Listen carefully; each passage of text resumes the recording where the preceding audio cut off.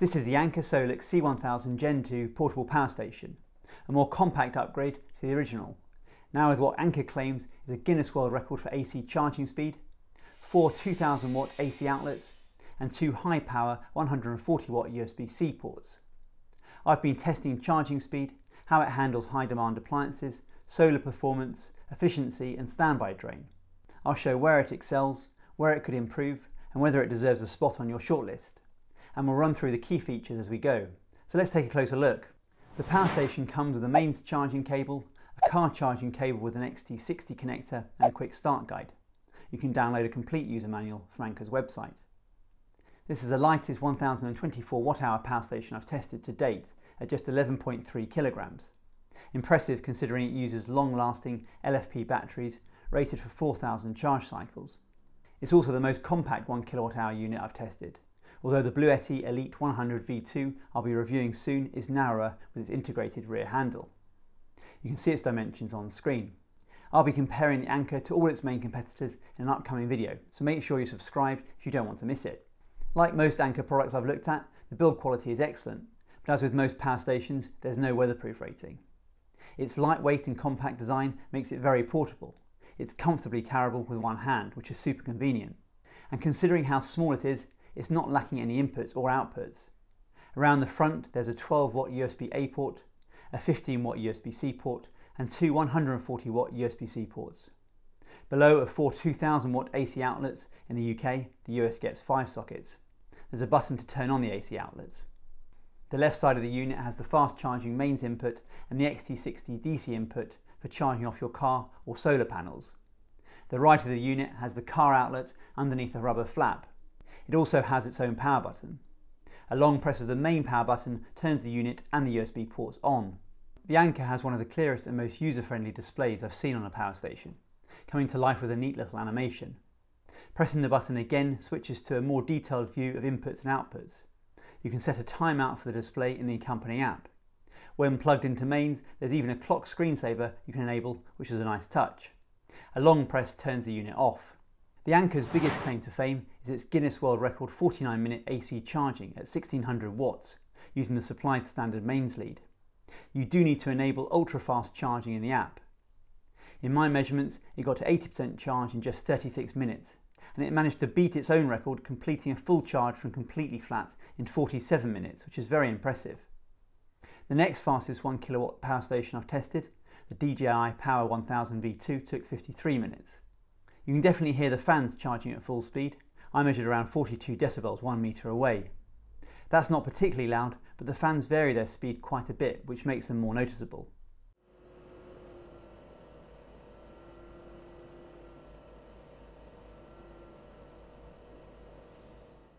The unit got to around 48 Celsius, charging at full speed, which I measured with my thermal imaging camera. In the app you can drop the charging speed all the way down to 100 watts in 100 watt increments.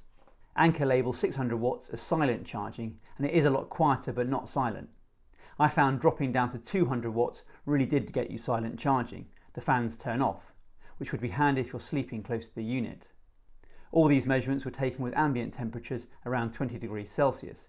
They might vary in warmer conditions. Using the supplied cable, you can charge the power station at around 100 watts from your car's 12 volt outlet. It would take over 10 hours for a full charge. If your vehicle has a 24 volt output, you can use that for faster charging, which I confirmed with my bench power supply. Finally, the Anker has an integrated MPPT controller for solar charging at up to 600 watts. I tested solar charging with their PS100 100 watt portable solar panel. This comes with an MC4 adapter cable to connect straight into the power station's XT60 input. It's a modest output for a solar panel, but that does make it fairly lightweight at 4.7 kilograms.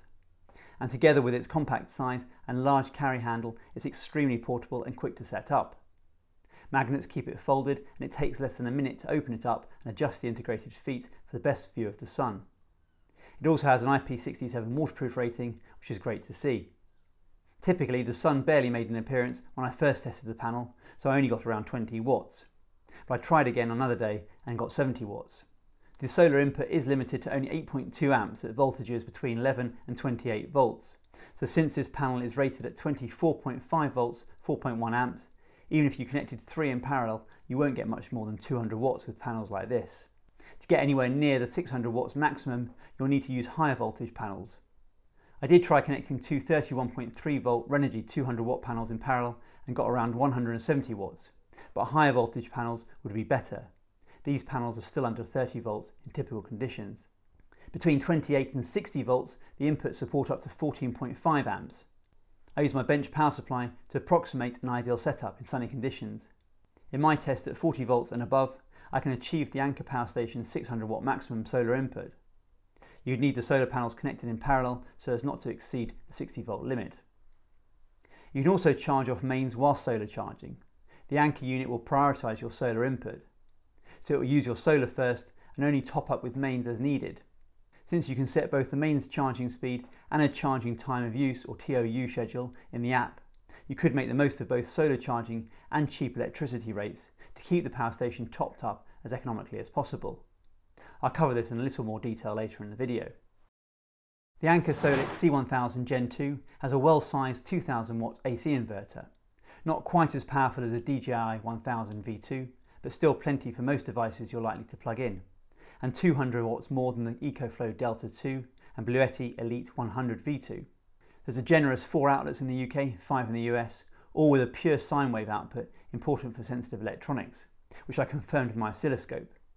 I could run most household items, including a 2000 watt fan heater, a 1600 watt hairdryer, and my 12,000 BTU portable air conditioning unit, in this case running in heating mode. When the compressor kicks in, the spike in output can overload some less powerful power stations. There is one feature of the Anker I'm not so keen on. If you plug in a device that exceeds 2000 watts but stays under 2400 watts, the power station will use its surge pad technology to keep it running, but by lowering the voltage. The actual output power still can't exceed 2000 watts. EcoFlow and Bluetti also have this feature, but they let you disable it in their apps. Unfortunately, just like on the Anker Powerhouse 757 I tested a while back, Anker doesn't give you that option. It's fine for resistive loads like heaters, but I'd be cautious with sensitive electronics, especially if you're already close to 2000 watts across the other sockets. Trying to deliberately overload the unit with a 2000 watt heater and a 1600 watt hairdryer that I ramped up with a voltage regulator, you can see that initially the power station drops to exactly 2000 watts, but eventually I get an overload error and the AC shuts off. You can turn the AC back on again after around 30 seconds. To really put the inverter to the test, I ran my usual machinery test in the garage. It ran my 1800 watt Bosch sliding miter saw perfectly, and it could run my 14-inch bandsaw, which has an induction motor with a large startup drawer, which can trip some power stations. It couldn't run my 1800 watt table saw, also with an induction motor. The startup current was too high. Anker specifies a peak output of 3000 watts, but induction motors can draw many times their rated power on startup. AC inverters can use a fair bit of power even when they have no load attached. By default, the Anker turns off its inverter after 15 minutes when it's not in use, or using below 20 watts.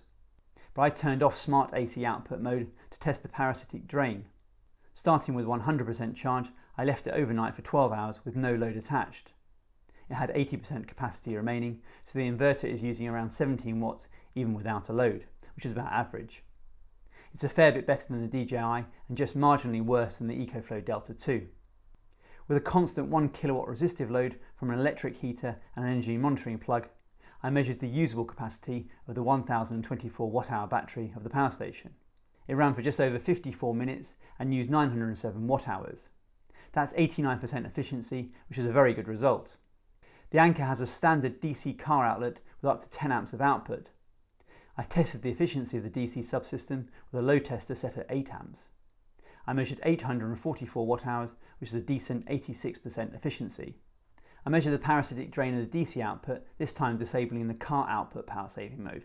By default, when enabled, the output would turn off if the power is below 3 watts for 5 hours.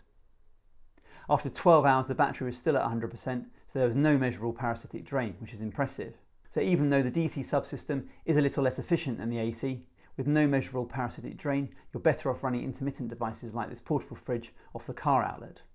There are 4 USB outputs which come on with the unit.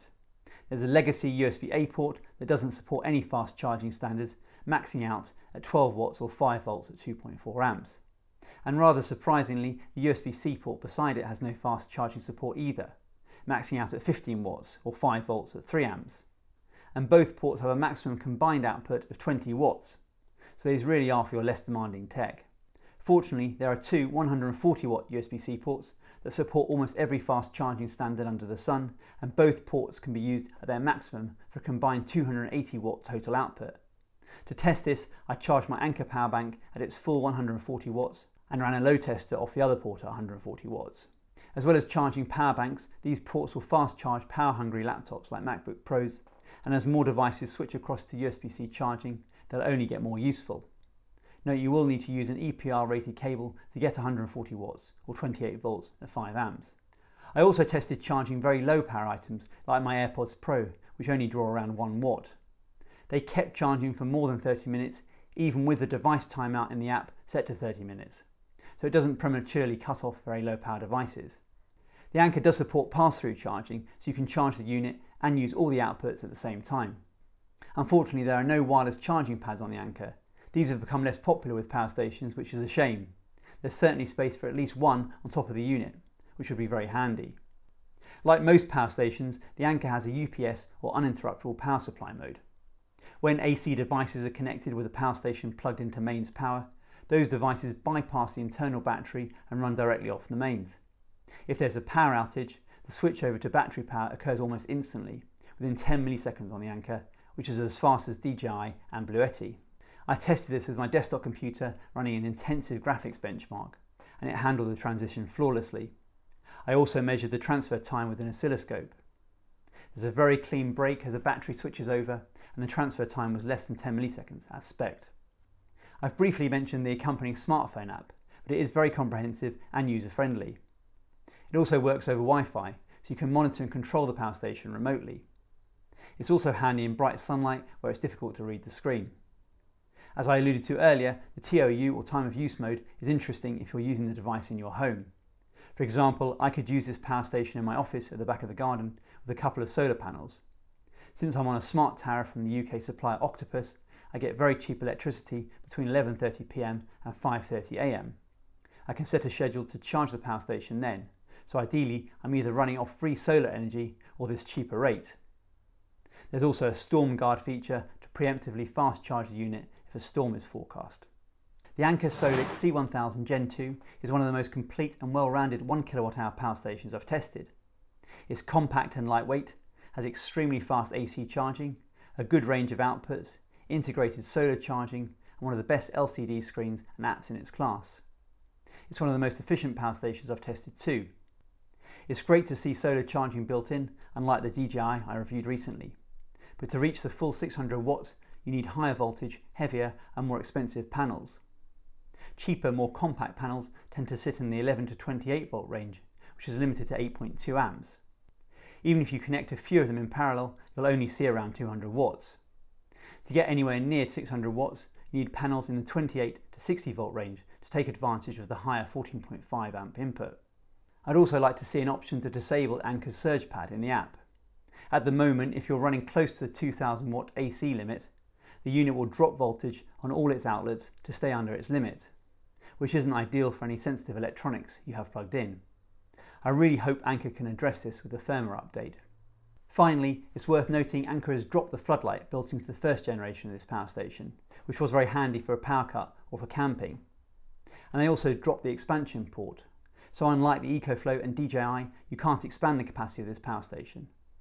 I'm not sure how common it is for people to add expansion batteries to 1 kWh units, but it's still something to note. Overall though, this power station has to be on your shortlist if you're considering a 1 kWh unit. And it comes with a 5-year warranty and what should be established after-sale support from a reputable brand. I will be comparing it directly to the DJI, EcoFlow and Bluetti in an upcoming video, so if you want to see how they compete head-to-head, make sure you're subscribed. If you found this review helpful, please give the video a thumbs up. It really helps the channel. I read every comment and do my best to respond, so if you've got any questions, feedback or your own experience with this power station, let me know down below. If you'd like to support the channel, you'll find affiliate links down in the description. And if you haven't already, please consider subscribing and tapping the bell. I release new tech videos every week. Thanks very much for watching, and I'll see you in the next one.